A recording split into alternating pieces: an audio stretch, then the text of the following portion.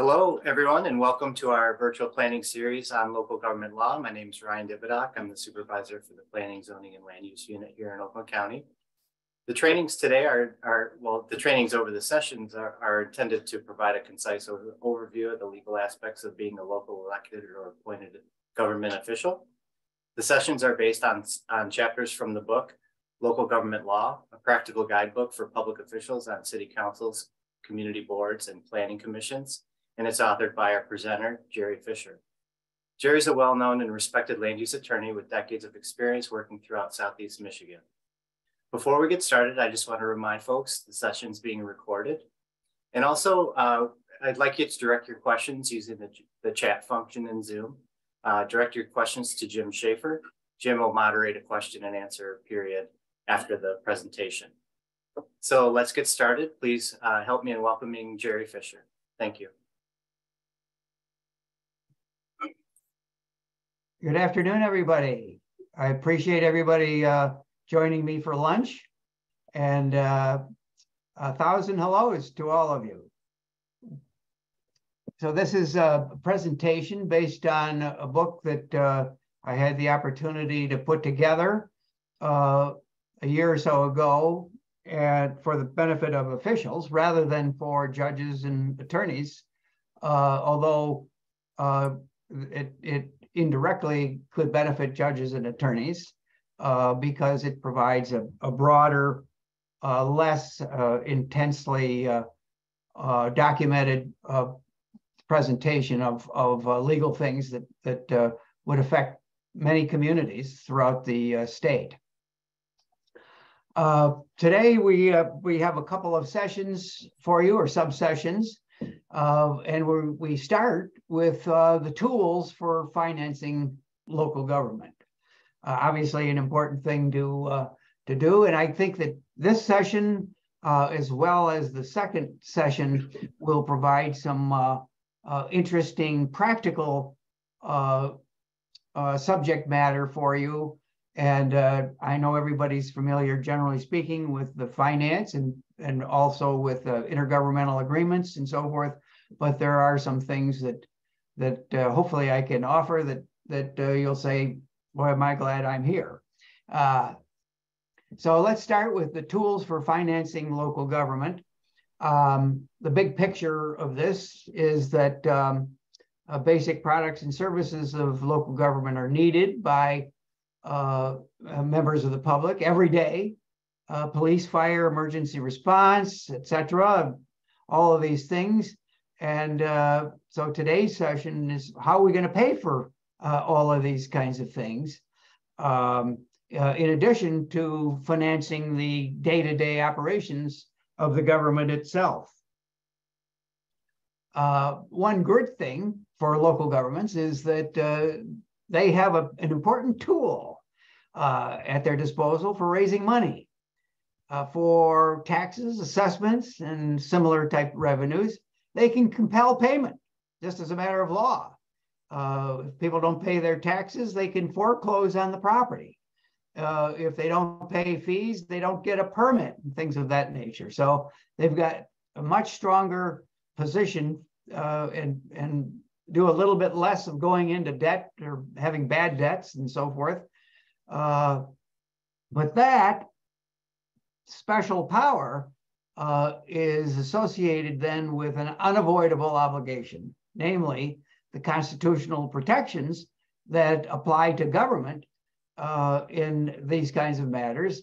Due process, for example, the government has got to give fair notice, afford hearing requirements in connection with contested matters. And you'll find, if you read cases on taxation, in many instances, these constitutional protections become the issues involved. Now, let's look at the oldest and largest revenue source for local government, the good old general property tax.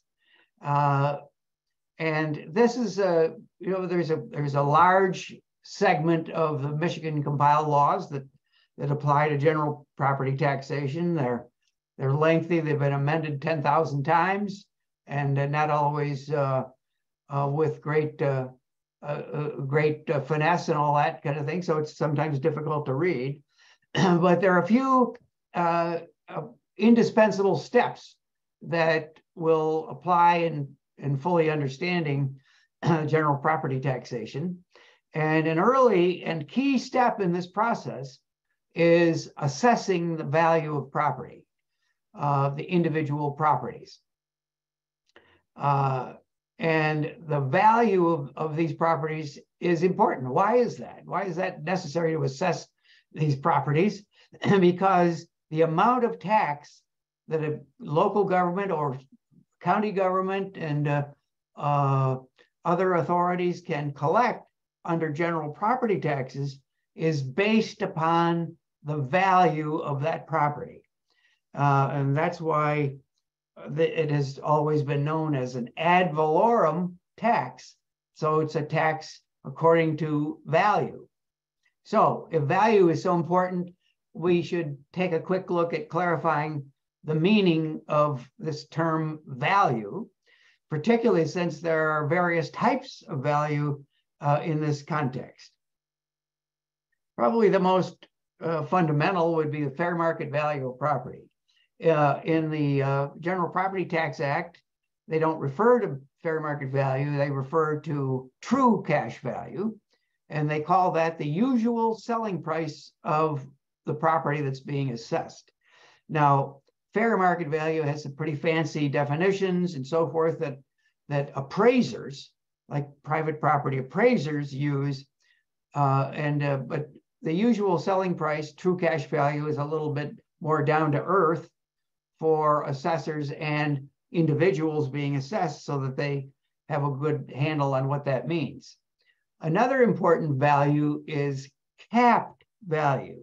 So capped value is a constitutional limitation in Michigan, and it limits an individual's value for taxation purposes to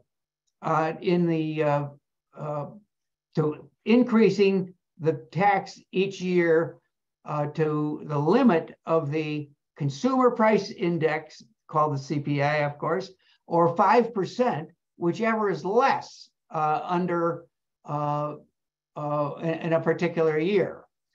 And so if the assessed value, which is the next one, is 50% of true cash value, the assessed value. So if the assessor goes out and determines the true cash value, and then you take 50% of that as the assessed value, that is not going to be, in all cases, in Michigan, it's not going to be the basis for computing the tax, because the limitation in the year will be restricted by this 5% or CPI, and that is a pretty important situation. Notice that there is no restriction on the reduction in value. So if there's a horrible year and value goes down, it just drops like an elevator out of control and goes right down, and then it takes a number of years to get back up when the economy recovers. So we've got the assessed value, and that is capped on some properties. You look at your tax bill, and the tax bill is going to show the assessed value, and then it'll show a taxable value. And the taxable value, again, is going to be the lower of the assessed value, and that will be as equalized by the county and state. What does that mean? So the county and state do their studies and get their information and make sure that the 50% of value is a legitimate number, and so it's the lesser of that assessed value at 50% and the capped value. So at that point, then you will look at the capped value, and that's going to be the upper limit of how the tax is computed, subject to another exemption that we're going to talk about in 1 second. I just wanted to bring your attention that if you want to know more details on this valuation issue and many other things for assessing, there's a state publication, the State Tax Commission Guide to Basic Assessing, and that's online, and that can be pretty helpful. So calculating the property tax, you've got to reduce the taxable value based upon various kinds of exemptions that exist. One of the most popular exemptions is the principal residence exemption. So that's a PRE, often known, which exempts a person's principal residence from school taxes up to 18 mills. So up to 18 mills, that's knocked off, and that's again under the constitutional limitation established under the Proposition A. And so in computing the tax, then you take the assessed value, reduce that to the capped value, and then if it's a principal residence, you exempt 18 mills, and then it's multiplied times the tax rate to get the actual tax. So all of this subject is directly related to local government budgeting. So how is the budget set? Obviously, at a local government, the administrative officer is going to put together the budget and work with all the department heads and others to determine how much money is needed. And then the next step is going to be to, well, let's see now, how much tax do we have authorized? How much can we levy in this year? And the determination might be made by the legislative body to levy the entire amount of tax that's permitted in order to achieve the money needed for the local budget. On the other hand, if the budget is lower than all of the tax that would be collected based upon the amount of tax that is authorized, the local government may choose to levy less than what is authorized. And that happens, oddly enough, with some frequency. And so that's how that works out. The next step that we want to look at on this next slide is collecting the property tax.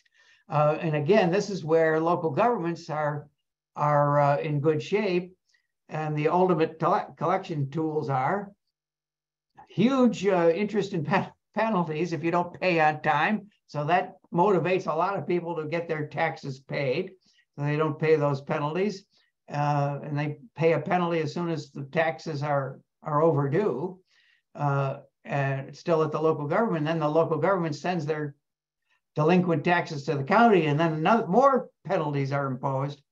And if none of that works out, then the government can go through a process and actually sell the property for the taxes. Now, there's some recent cases out that are very interesting, including, I think, a more recent case from the U.S. Supreme Court, but there have been cases in the Michigan Supreme Court on this very subject too.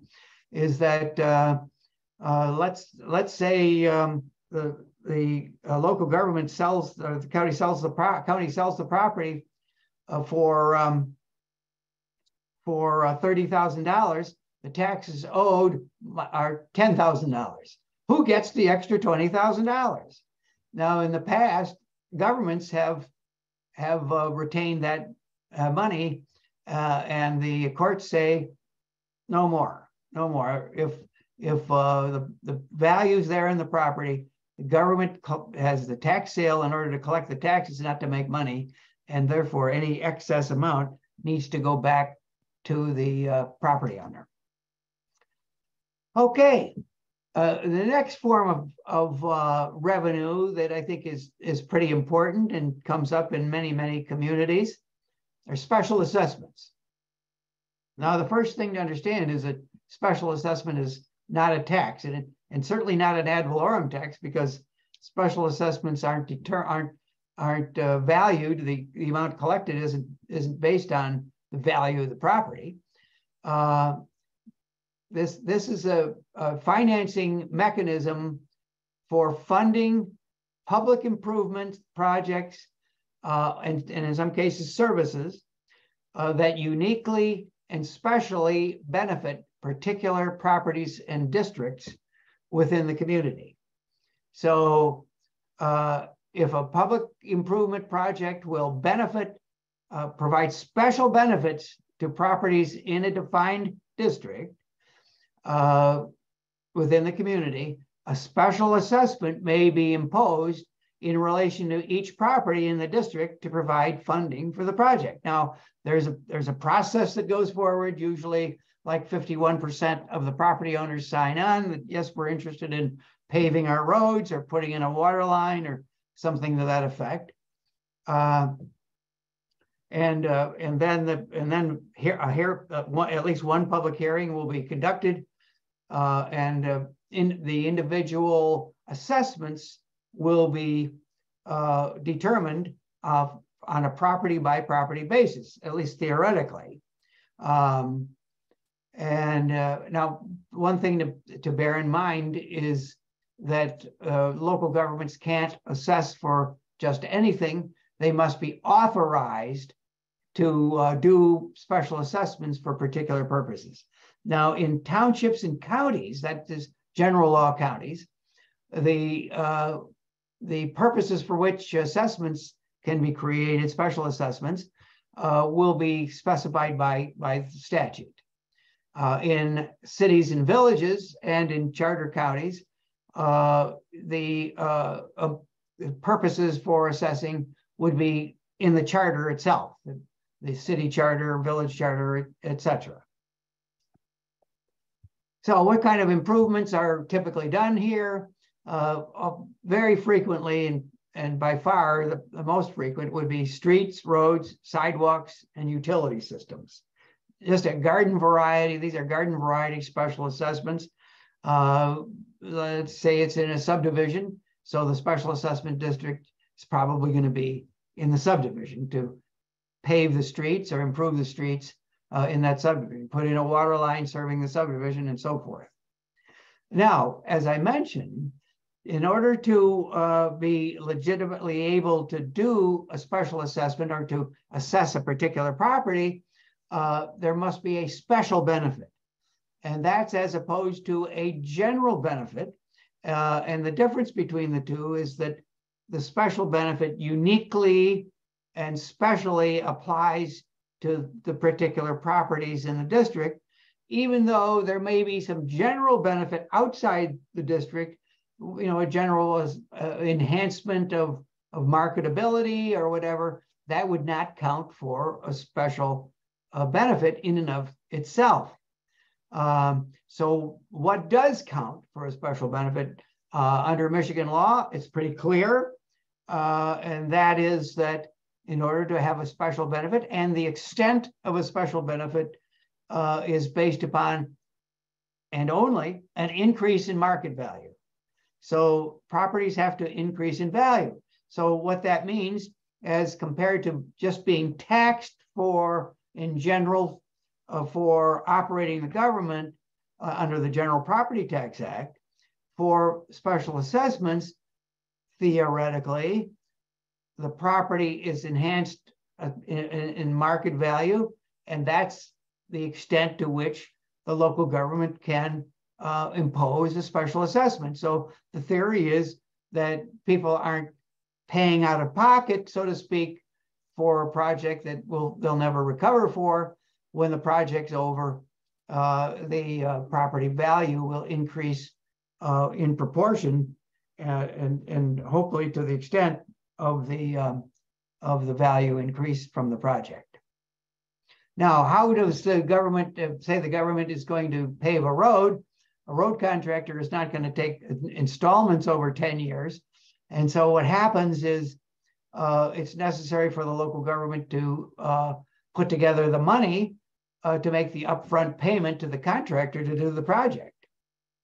And the most common source of that upfront money is for the government, local government, either on its own or combined with other governments, or maybe working through the county's of borrowing strength to issue bonds to members of the public. And so you have bond purchasers, they put in their money, and that's like a loan given to the local government doing the project.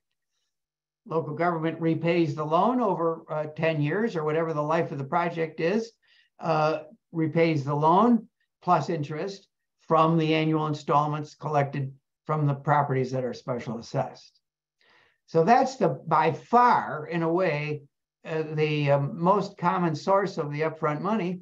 There are some communities that have put together enough money in a separate fund, typically like a sinking fund, they often call it, so that the government can loan the money to the or pay the money to the contractor and collect the money back over a period of years with interest. So in some instances, the government's interest is sufficient so that they actually make they might make some money and create a larger and larger pool of money, which is a very smart thing, because this gives the government the opportunity to do these projects, put more money into the project itself, because in that case, then they're not spending the significant money it takes to sell bonds and all of that process.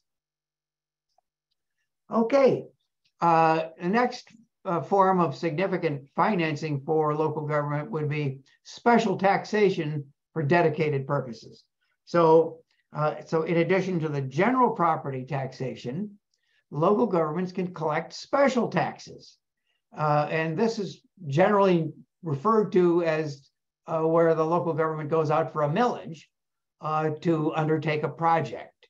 And so generally speaking, unless there's some special authority to do otherwise, this is a millage that would be collected community-wide. And then the revenue collected can be utilized for a special project. Examples would be a new municipal building or a new sewer and water treatment facility. And that's so the government, again, can issue bonds to pay the upfront money and then collect the taxation over a period of years. Now, bondholders love this kind of taxation because you don't have to worry about whether people are going to pay it as much as you do perhaps with a special assessment.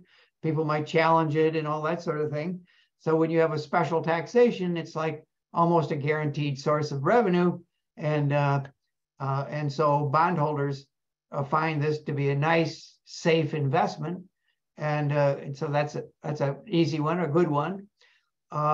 Other use of the money would be providing a service. So you might have a police millage, you might have a fire millage, and that would go on for a period of years to pay for police and fire of the annual contracts or whatever you have for your in-house group or for a contract, say, with the county.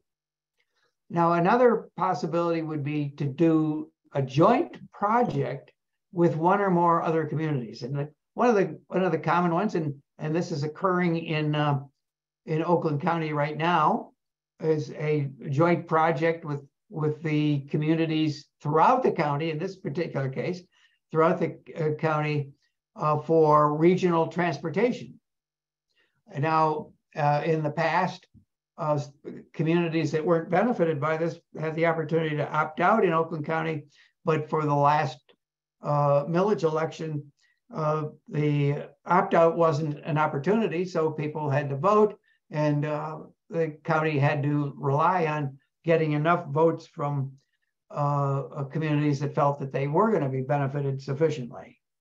But that's another use of a special taxation rather than part of the general property tax. Another great source is regulatory fees. And these are fees that may be collected to finance particular government services or facilities. Again, examples of this would be operating a building department or construction and operation of a municipal sewer or water system. This, based upon the collection of rates and charges by the local government for providing the particular utility.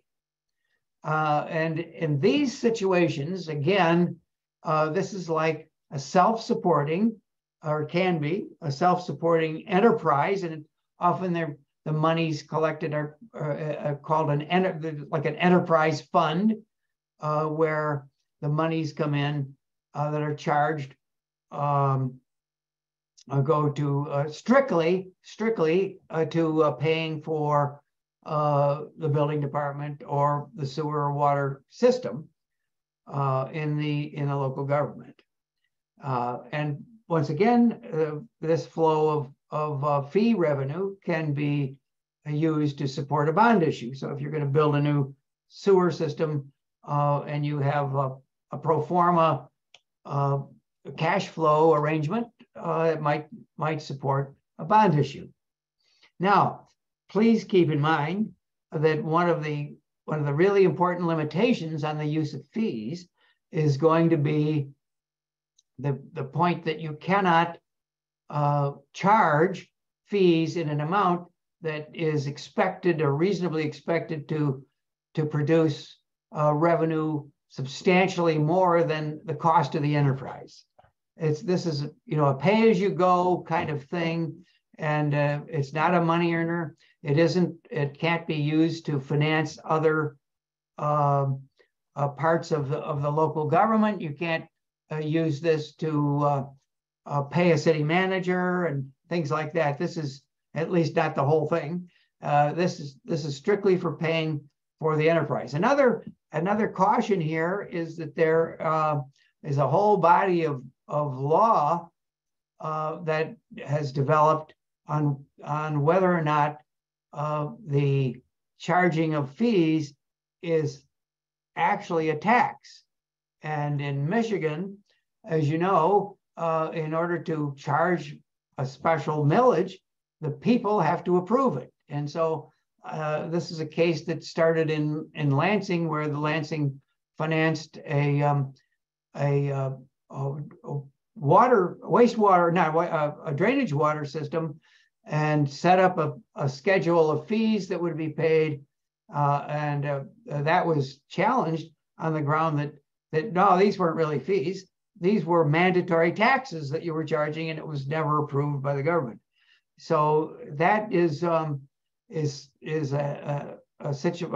basis for challenging fees. You have to be very careful and get careful legal advice on that. All right, let's go to the second part of this session, interlocal agreements. These are really very important tools that I want to talk about here. And I want to give you a couple of cautions as a practical matter that are worth considering. And we'll go through the nature of interlocal agreements first, and then at the end talk about some of these cautions.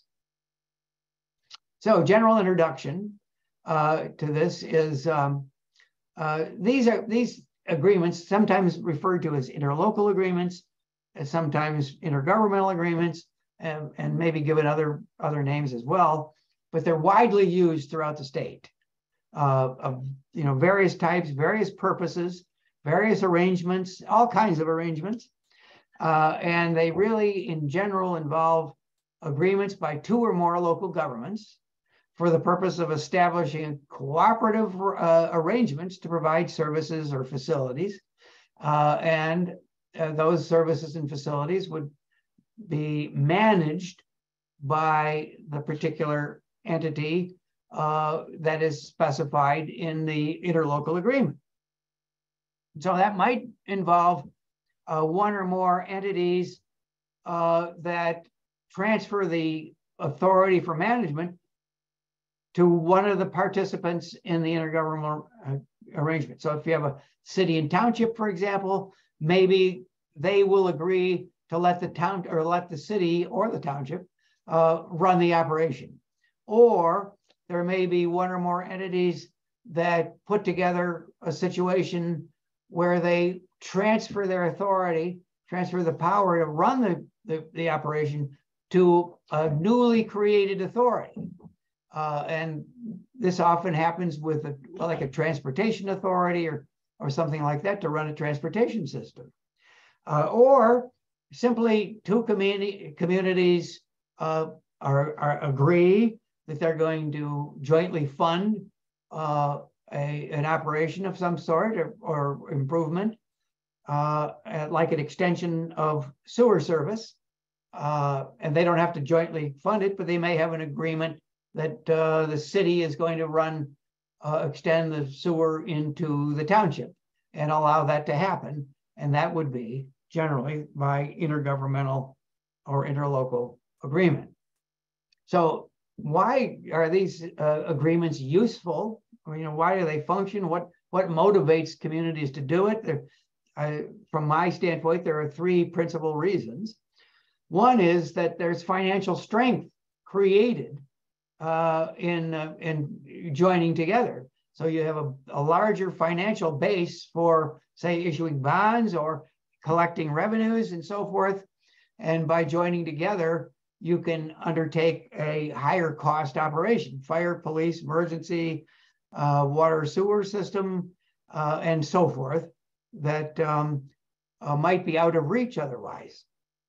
The second possibility would be efficiency. And this isn't an either or, this might be all of these. There's efficiency. So if, let's say a township and a village or two cities get together, the village is inside the township or the city is inside another city, they might run a joint building department, very efficient. It's right there, handy in the locale, and they might even share ordinances that go with this function, and so that works out pretty well. And that can be parks and recreation, road maintenance, tax assessing. You might have a joint assessor do work. You might have a joint DPW, or one entity has the DPW and contracts with the other one. That would be a nice use of a good benefit of efficiency for both communities.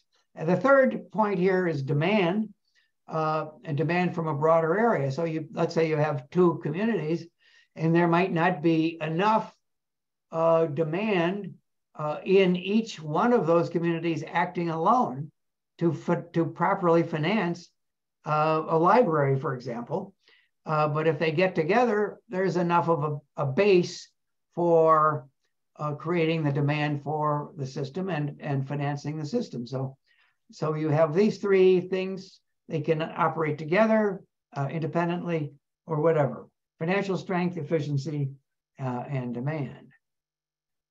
Now, this is an important thing, is that in order to have communities participating in these organizations, these local government intergovernmental agreements, generally speaking,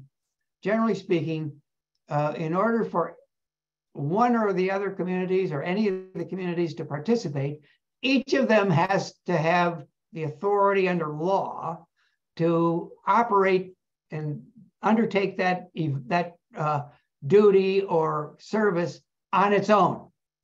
So you can't have an entity that doesn't have that authority join another entity and then impose a tax or a charge on its citizens and so forth if it doesn't have the right to do it on its own in the first place. So that's an important thing to keep in mind. Okay, what are the types of organizational structures that are involved here? One of them would be a metropolitan system. So you have, like in the Detroit metropolitan area, great example. This is something that has been an intergovernmental arrangement since like a century and a half, in the early 1800s, when Detroit established its public water system. So Detroit has all this infrastructure and equipment and personnel, and they put together the Detroit Water and Sewerage Department, and they contracted with local communities in Southeast Michigan. And the interesting thing is that developed into one of the largest metropolitan systems in the country, 126 municipalities in 7 counties. Now, more recently, that has been separated, whereas the Detroit Water and Sewage it takes care of Detroit, and then you have the Great Lakes Water Authority, GLEWA, that handles the governments outside of Detroit, and those outside counties, for example, will have a membership on the decision-making board. So the counties Oakland, Macomb, and Wayne, and the state of Michigan will sit on that board. Now, so how far can this situation go? Los Angeles County, California. In about 1960, there were 887 contracts with local governments to operate things. And in some cases, Los Angeles County essentially operates the whole community. It serves as the government entity for the whole community, which is an unusual thing. St. Louis County, Missouri, 81 of the 98 municipalities use the services of the county. So that is something that is obviously there must be some reason for this, some track record of success and so forth. All right, what other kinds of structures would be relevant? It can have a merger concept with 2 or more communities combining, with one of those participating entities being charged with managing the system.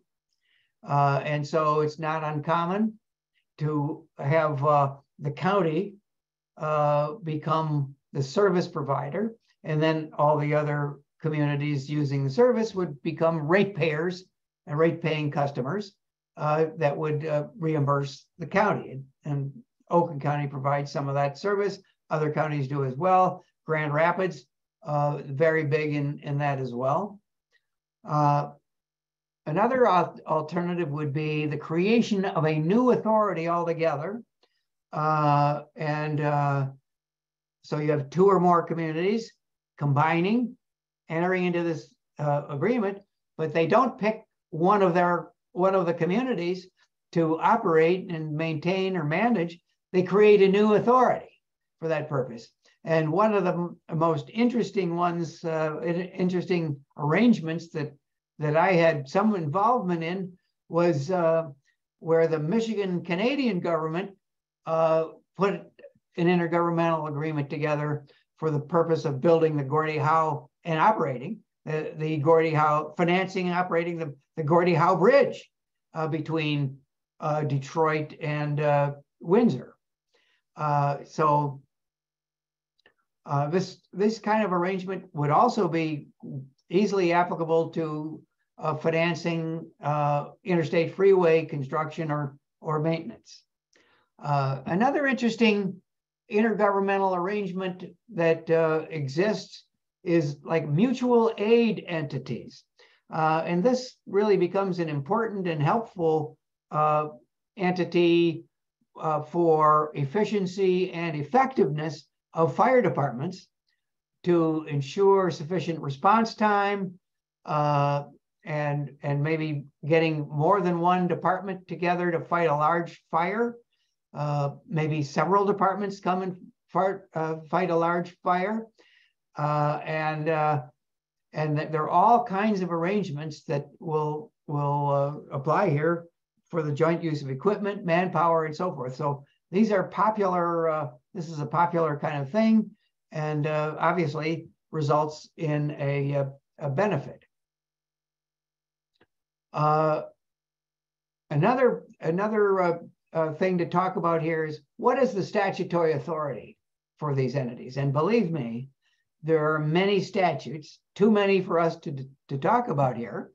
But one of the oldest and original arrangements was based on MCL 124.1, the Intergovernmental Contracts Between Municipal Corporations statute. And so this is authorized the ownership, operation, performance of all kinds of things. And this is also authority, if you were wondering where the authority was for this, if two local governments want to provide service from one of them, like a DPW, providing service outside of that community, this act is specifically authorized that. The MCL 124.3 particularly authorizes this kind of intergovernmental agreement. Another one, major statute is the Urban Cooperation Act, 124.501.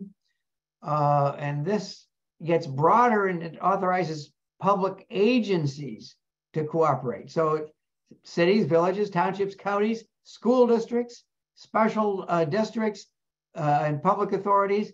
And it was this statute, I believe, that was utilized by state of Michigan and Canada to do the Gordie Howe Bridge intergovernmental agreement, and because it really authorizes an international use of these entities.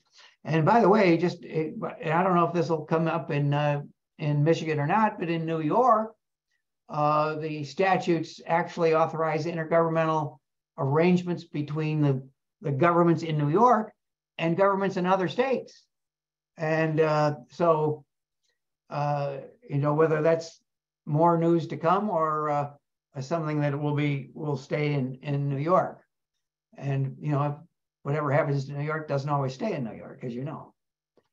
Now, there are also there's statutory authority for special purpose intergovernmental agreements. One of them is utilized regularly, the Joint Municipal Planning Act. And I'm not really doing it a due service by giving you this explanation of it, because it's pretty widespread. So it gives authority for two or more communities to exercise planning and zoning authority with regard to all or designated parts of respective communities. So you can create a joint planning commission and all of those kinds of things. You can have joint zoning ordinance provisions and whatnot. So if you want to put two communities together that would be relevant for certain kinds of planning and zoning. I mean, say the community has an area that could have be jointly regulated for zoning purposes. This would be your act. And another one that's used throughout the state and has been for a number of years is an intergovernmental arrangement to avoid annexation and provide for economic development. So you know that between cities and townships, typically, the city may see that a township has some assets in terms of land, developable land. It may have some, maybe even some utility benefits and so forth. And the city wants to come in and annex that part of a township. Now, actually, that's the way cities used to grow. That's the way Detroit grew throughout history until roughly World War II and the end of World War II. We saw a lot of that. The city of Pontiac did a lot of annexing.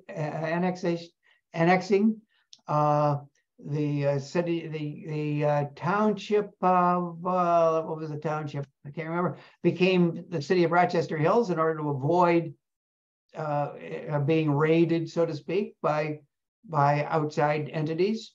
And so, as opposed to going through all the fighting for annexation, this statute provides a good opportunity for two government entities to negotiate a resolution and to share all kinds of things, including sharing taxation, sharing zoning, other ordinance regulation, and so forth, and other controls. So in other words, if a city is providing certain benefits, the township can agree that the city can collect some of their taxes or be entitled to some of their taxes in the township in order to provide functions. So it's a pretty good arrangement. It can be entered into for 50 years and it can be extended for another 50 years. And so there aren't many of us that live longer than 100 years. So this is probably going to go on for the life of most people involved. And one of the important things here is if you enter into this kind of agreement, annexation is not permitted during the period of the agreement between those entities. So it's a good defense, it's a good offense, but more than anything else, it allows a sensible way to negotiate something so that both parties end up benefiting and avoiding a long-term fight.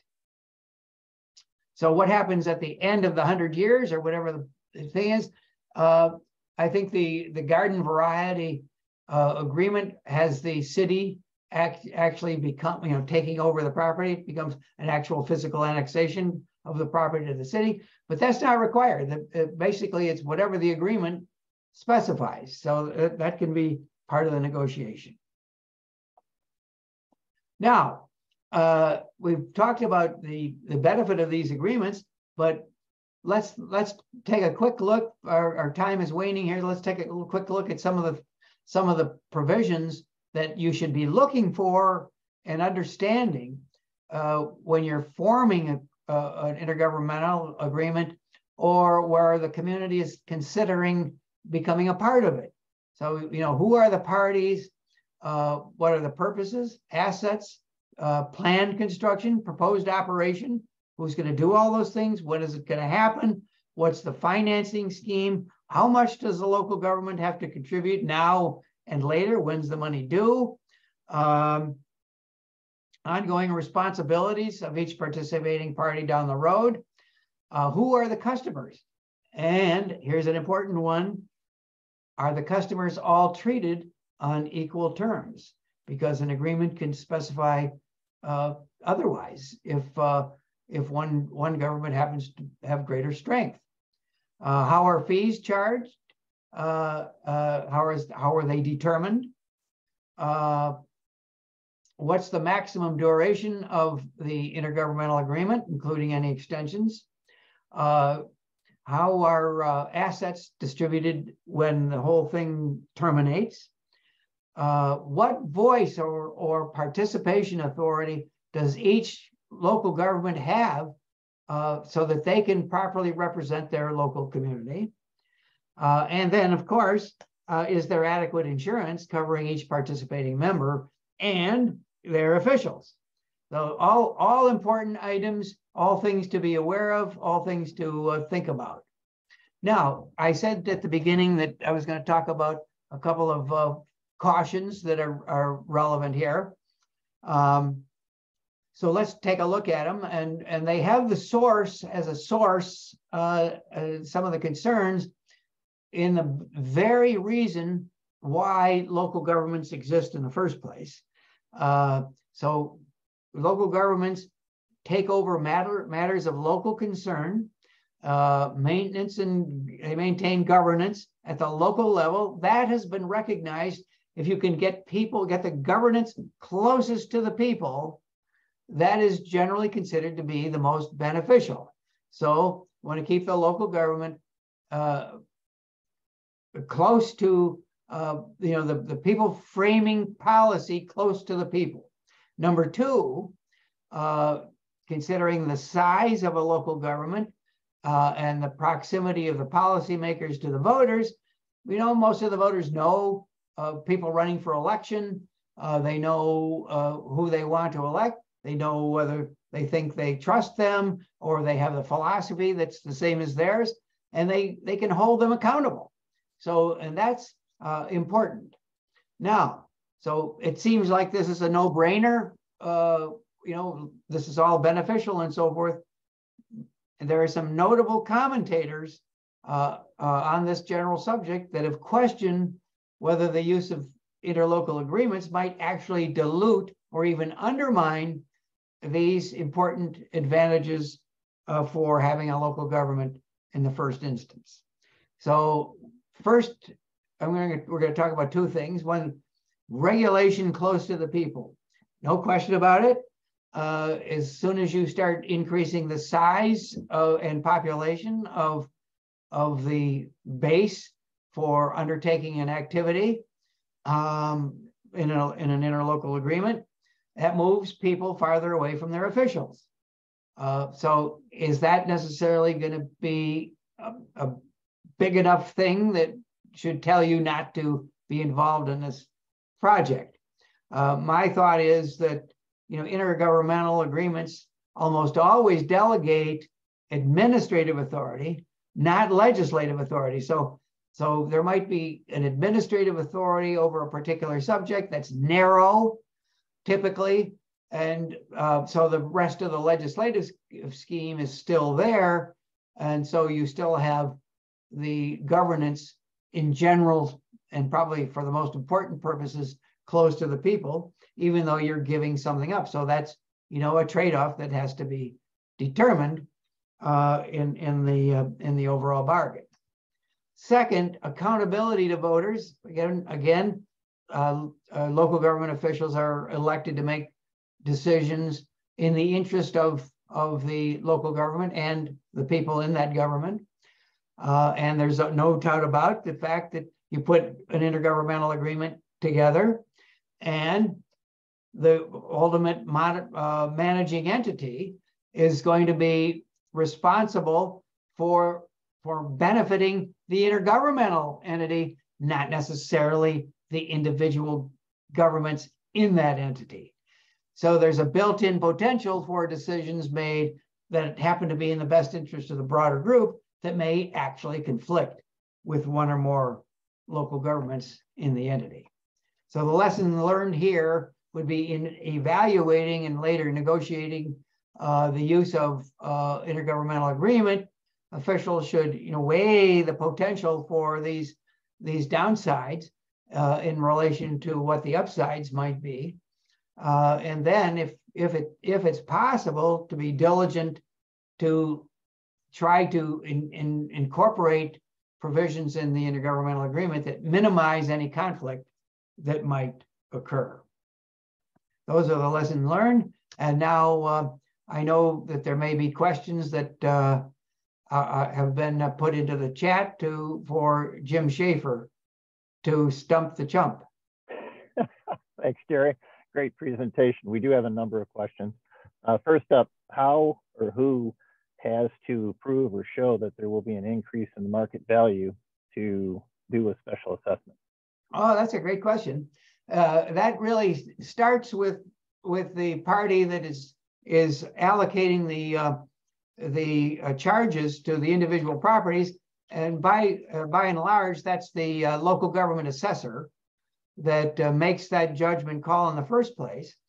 But then, as I mentioned, there's a public hearing that is held on the assessments that are proposed to be charged, and at that point, individuals can object to the amount that they're being charged on the ground that they're not benefiting at all, or they're not benefiting enough, and that then goes to the Michigan Tax Tribunal and possibly to the Court of Appeals.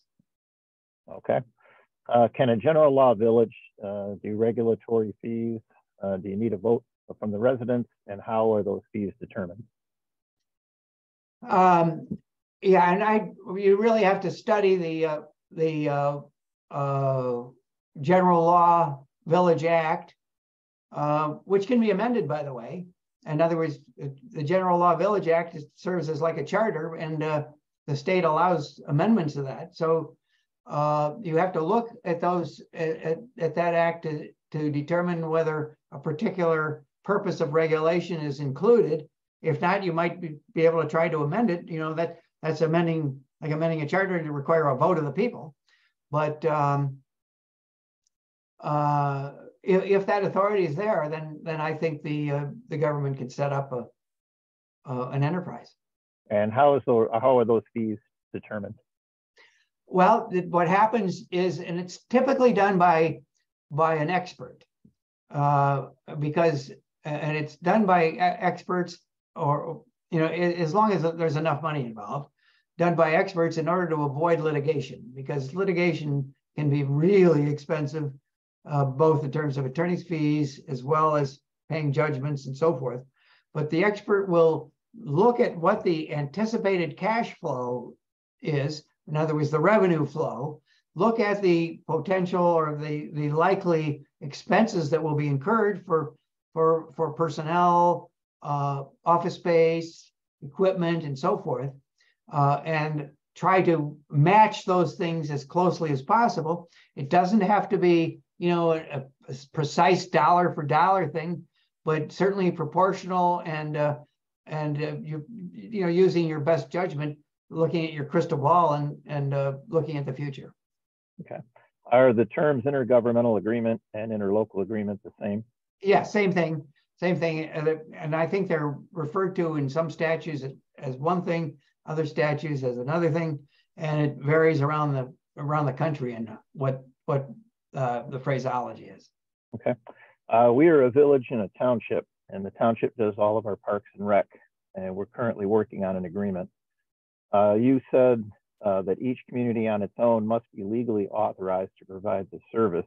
The village does not have a parks and rec department. Does that mean we cannot have an interlocal agreement? Oh, no, I'm sorry if I please forgive me if I didn't make that clear. It's really legal authority. So if the village has the legal authority to set up a parks and rec department, which I'm sure it does, I mean, I'm almost positive that they would, then they can enter into the intergovernmental agreement to do it. Okay, so this kind of answers this question. Then a follow-up was, do we then do an interlocal or intergovernmental agreement between a village and a township for the township to handle parks and rec? I think you just answered that. Yeah, and that's permissible. I mean, I'm almost positive that whether you have a general law village or a home rule village, you're going to have authority to do parks and rec. Okay. Then one final question relative to special assessments, back to Proposal A's impact. Are you seeing any impact on special assessments relative to fairness claims, where you have an owner who has been a property owner for 30, 35 years versus a brand new owner, and the differential in their underlying tax burden? Well, now here's the important thing about special assessments is there's no relationship between a capping or anything like that for special assessments. It's how much value is the project going to add to that property. So and of course that can be burdensome. There's no question. And I think the statute actually has a provision in it for making an application or petition for some financial relief that in terms of paying for those assessments, which would then require the local government, I believe, to step in and pay the assessments and then collect them when the property is sold. Okay. Excellent. All right. Well, Jerry, I don't see any more questions in the chat. So again, excellent presentation. If you want to go to the next slide, we can remind people of the next session. Sure. Which will be September 14th, same time, 12 noon till 1 o'clock. And then in your next slide, Jerry, if they have contact information for you. Okay. Yeah, please do not hesitate to make contact if I can clarify something that you haven't thought of previously. All right. Well, thank you very much again, Jerry. Great job. Thank you. My pleasure. All right. Ryan, any final thoughts? Pleasure to be with all of you. And I can tell you that Jim and Ryan do a fantastic job over there at the county. You're muted there, Ryan. Yes, I just wanted to say, thank you. Thanks, Jerry, again, and look forward to seeing you all again on September 14th.